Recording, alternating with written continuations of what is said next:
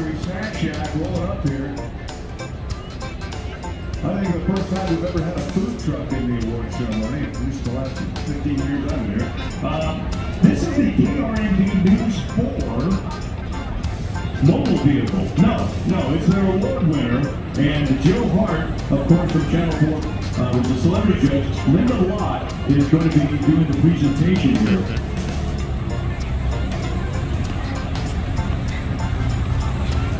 My apologies, actually Linda was the substitute judge for Joe Hart. Tony Butt came in this 1974 Volkswagen Vanagon. Of course, the red color. The Snack Shack caught the judge's eyes. Reminds me of Bond in the Sun. The best part is the kids that were giving out hot dogs from the side at the Grand Sierra all week long. Talk about a vintage food truck.